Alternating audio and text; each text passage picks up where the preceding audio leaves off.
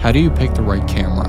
The camera you choose can make or break your projects. However, choosing the right tool for the job isn't always about the technical aspects of the piece of gear.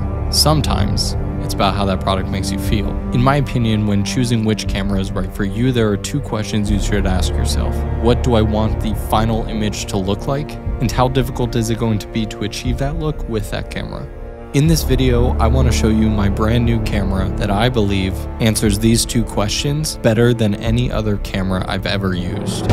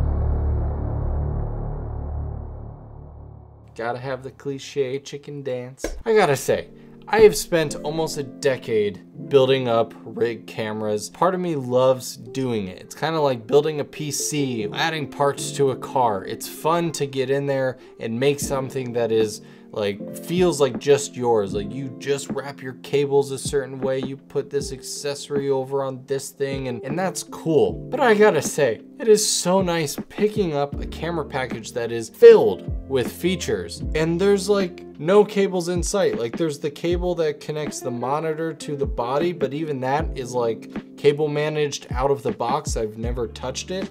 And besides that, there's no other cables. Everything is perfectly engineered to work together, and it just works like a well-oiled machine. And if you yourself are tired of rigging up cameras all the time, make sure you stick around towards the end of this video, because I'm going to talk about one of the biggest benefits of why you would choose a camera like this over throwing your regular camera on a gimbal. The camera is not brand new. What is coming out today is the DJI 17-28 DL lens. It's the latest addition to the DJI professional lens lineup, and honestly, it is by far their best lens ever. But don't just take my word for it, as I'm a newbie to the DJI Ronin 4D world. So I wanted to get the opinion of someone who has not only had the 4Ds since before it was ever launched to the public, but a guy who has battle tested not only every other DJI lens, but probably almost every other lens out there.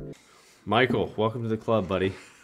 Look how nice his looks. Mine looks like it's been left out on the street for a year. His is all brand new. I was gonna say, to be fair, I literally got it a week ago. Does your top handle still not work? So my top handle is older firmware from when I was beta testing when the Ronin 4D first came out. So mine technically doesn't work. Oh, gosh, that is so damn nice. DJI, I want a new top handle. This is where DJI started from. Okay, that was first on their this is the 16 millimeter, and here's their 50. So these are the original DL lenses. They only have 4 lenses, and now this makes up their 5th lens. The build quality of this lens is quite interesting. It's physically a lot larger than their other lenses. It definitely feels like it fits nicer into this professional camera body, unlike the drone. And it's got a really nice matte box style removable lens hood. Now, to be honest, with my limited knowledge of technical lens design and optics, I've always thought that the smaller the lens elements, the cheaper the quality or the less light that gets in. But nowadays it doesn't really seem like that's the case. But you know what's interesting is that there's some really good vintage Russian lenses that are surprisingly sharp and fast and tiny. So optical design, there are definitely trade-offs, and I used to think that the bigger the lens, the better. I no longer think that. Comparing it to the 50 and the 35, the image sharpness is tack sharp. You have to understand that DJI, from a clinical point of view, they are wanting to give you the sharpest lenses possible because their background is drones, right? So with aerial footage, you're not going to be, you don't really care about bokeh or, you know, character. You're just trying to get all of the details in there. And I think that's what they channeled into here for the Ronin 4D. And what Josh said was true. Whether I'm at 17mm or 28, this lens is just tack sharp. And most importantly, it retains that sharpness from the center to the edges. With this shot of Michelle I got, I kept the lens at f2.8 or T3, and I moved the camera around so that she would go from center to the edges. And of course at 17mm, you can definitely see some distortion. I'm not gonna call this a zero distortion lens, but in terms of sharpness, it retains that clarity all the way over. In terms of optics, this lens has beautiful highlight roll-off. When it flares, it gives off a subtle but beautiful glow if you're more wide open. And even the bokeh, that shot in the intro where it says introducing and has all the lights behind it, that was a room in Otherworld where we shot all that neon-y stuff, and I just threw the lens super out of focus. That's what the bokeh looks like. It's really nice and like almost perfectly spherical. It's got a shockingly close minimum focus range as well. And so you can get so close to subjects, but still retain that kind of wide field of view, allowing you to get the surroundings, but have a separation from the subject that's close up. And of course, once you go all the way to the 28mm, you start to get the sense that you're using a portrait lens. As much as I wish that they were able to push it to 35mm. Again, Josh had a good opinion as to why they couldn't.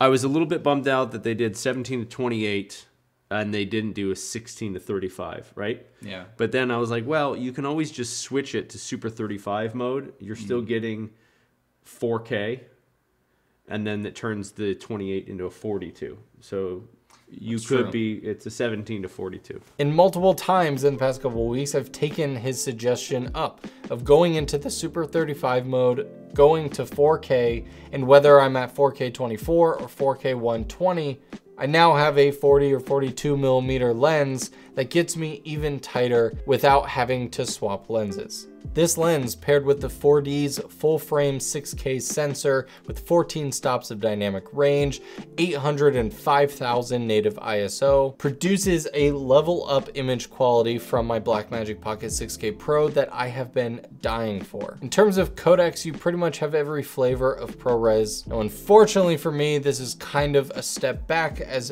B-Raw is such an amazing codec that I do find myself missing for both file sizes as well as optimizations running on my computer. But nonetheless, ProRes makes things playing back on pretty much any device incredibly easy, so that is a bonus. I did do a quick testing H.264 all the way up to 444XQ to see, can you really tell the difference and what codec should you be shooting with this camera?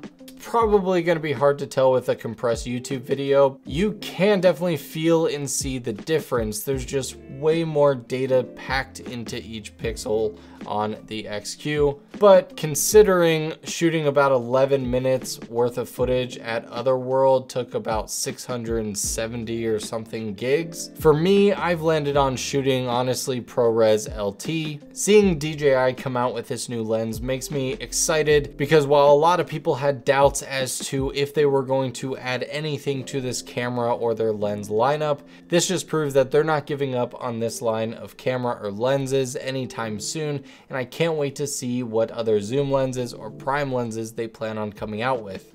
Oh, by the way, mine has an umbilical cord. If you guys want to know what the hell this flex cable is and what it can do, then just watch my video. Now, at the time of this recording, I don't have specific price points, but I do know where it's relatively going to sit and the benefits of buying this lens as a 4D user over third-party ones. Comparing it to the cheaper line of lenses, you're going to get much sharper optics, and you're getting a T3 or f2.8 lens. And so for the price, it's a very fast lens. When you compare it to other similar quality lenses like the Sony 16-35 Goldmaster, you can save yourself so much money and have a better integrated lens. All right, so now I'm doing an audio test where I've plugged in my Sennheiser MK440. I wanted to see if I could hear the zoom lens because that was kind of loud.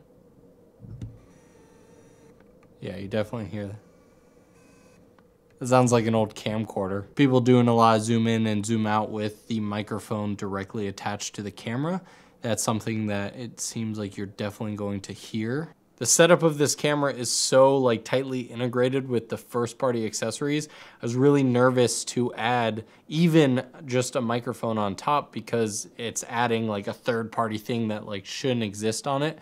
But with this simple swivel hot shoe mount, it's really low profile. It doesn't get in the way of the handle usage. Like, this is the perfect YouTube setup for me as someone who has, again, never had autofocus or a built-in screen to really see myself easily. This is great. So now, speaking of integrations, let's move on to answering question 2. How do you achieve the look that you want with as minimal issues or the camera technology getting in your way? I am someone who completely loves a mix of style of shots. I love the fact that I can turn on the 4-axis stabilization and get the smoothest shots while sprinting down the road. But a lot of time I also love locking up the gimbal functionality and just using it as a regular handheld camera. Both of these scenarios takes a matter of seconds switching, and it doesn't require any switch out of gear. You all know how much I love my DJI RS3 Pro. I've made so many videos on the combination of this and my Pocket 6K Pro, and it's very fast and efficient. I can literally just take my camera, slide it on, lock it in, and if I had a lens on, it would be ready to go. And so for this style of camera setup, it's still my favorite option out there. But the problems come into play that a lot of time when I go out to film, I am by myself, and I know a lot of you are too. And so what happens when you want to switch from gimbal to handheld mode? You just take the camera off, right? And now you're handheld. But now you have this very expensive, high value item, and you're kind of just like, okay, where do I put this? You kind of just put it off to the ground and keep an eye on it, hope it doesn't get stolen. Do you put it back in the carrying case, which is a whole other thing because this is so well balanced to my 6K Pro to make it fast and efficient that when I pack it up, I don't really pack it up. I just sit it in the seat next to me in the car because I don't want to mess with the having to rebalance completely every time I tear down and set up. This is the first camera that I actually bring the carrying case that it came with, and with under 2 minutes, I can get it completely set up or torn down and everything packed away. This is the first camera in a very long time that actually makes me excited to shoot because it doesn't make me feel like I'm limited by anything. There's an incredibly bright screen with multiple functions that even pass my winter glove test. How easy it is to operate this camera with thick winter gloves. Winter gloves on. Just holding the camera is still just as comfortable. The grips definitely allow room. As far as the touchscreen goes, I love the fact that although these gloves have the touch sensors, if these weren't, everything on my main menu in terms of the stuff I need quick access to, I have a physical button on top or bottom and then a scroll wheel and the dial that I can easily use to change those settings. So in my opinion, this camera passes the winter glove test. So sometimes when I'm talking about camera menu systems, I feel like I'm being too harsh to other brands, and like maybe just Blackmagic and DJI's menus are, you know, superior, but the other brands aren't that bad. My buddy Cliff lent me his Sony FX3, which is a fantastic camera, no doubt. But when I first turned it on, how much info do they pack on a 3-inch screen? That is bananas. Again, I know it's something you just like learn over time, but that is bad. Like this menu screen, just perfect. So yeah, FX3, great camera. The red record button, those two things, that's badass. But I don't know how anyone honestly could tell me that this is a good UI design. While there aren't a ton of mounting points on here, there is one hot shoe and a couple 1/4-20s and 5/8 on the back, but this hot shoe perfectly allows me to put my Sennheiser MKE440 right there. It plugs right into the mic jack. Yes, I wish they would come out with their XLR expansion port. And if you're coming from Blackmagic cameras like me and you're used to shooting onto SSDs and then being able to directly plug it in and use this just as an SSD that you can move other folders and files onto. The batteries, well, at first I was like, man, why didn't they just go with generic V mounts? Again, I just love that it's all one integrated system. The battery costs aren't that bad. And considering it is one battery to power everything you see here, minus the microphone, and you get a solid like 2 hours-ish, maybe a little less if you're using a ton of the Z-axis. But honestly, they charge so fast. Usually by the time one is completely emptied, the other one is ready to go. I definitely plan on picking up another 1, maybe even 2 batteries, and then I will be good for an all-day shoot. But it has been so nice not having to be like, okay, do I have my camera batteries? Do I have my gimbal batteries? Do I have my monitor batteries? I have never experienced a faster lens mount swap than on this system. In real time, I'm going to take off this DL lens and lens mount and attach a Sony E mount with a E to EF adapter so I can use my IRIX lenses. Don't blink.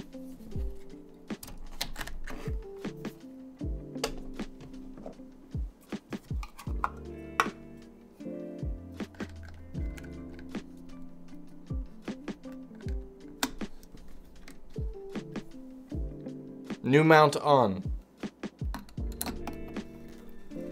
And now I have my EF lenses adapted to it. But with these, I can hook up the focus motor attachment and still be able to use the focus wheel on the side, or if you want to go old school, you could just like take off this left handle here or something if you wanted to and hold it underneath, and now you have a much more traditional camera solo operator setup. And so anyone who says this camera is limited by the lenses you can use on it, I understand where they're coming from. Once you get to something like Atlas anamorphic lenses, which are really big and really heavy, then I've seen people get plates and you get a big lens support thing. So it's definitely still possible, but maybe a little less practical than some other cameras out there. But if you're in the general realm of any photography lenses or cine lenses like these IRIX or DZO, they can work on this camera wonderfully.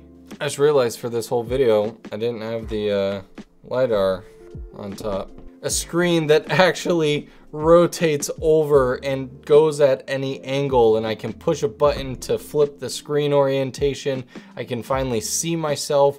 I have autofocus with cine lens level of optics. Now obviously, if you're watching this video and you are the type of person who wants to grab a very small, high-end mirrorless camera just to be able to vlog, shoot yourself, make the content you want to make, I completely get it. I get why this camera is not for everyone. But if you are into, honestly, just most genres I can think of, this camera really isn't a toy, a gimmick, or honestly what I always thought it was, a specialty cam that you kind of have to use as a B cam. It feels wrong to say it, but I really think I found my new A cam. In a couple weeks or a month or so, I'm going to be doing a follow-up video to this. I want to see if my love for this camera continues to shine bright as time goes on, and I want to be able to answer your questions in the next video. So make sure you leave a comment down below with any questions you may have on the camera, concerns, thoughts, anything like that, and I will be answering them over on social media. Make sure you follow me on Instagram and TikTok at Initial Focus. I'm starting to post a lot more there, so I'll do one-off videos answering questions about this camera. If you enjoyed this video, I'd very much appreciate if you hit that subscribe button, and thanks so much for watching. I'll see you in the next video.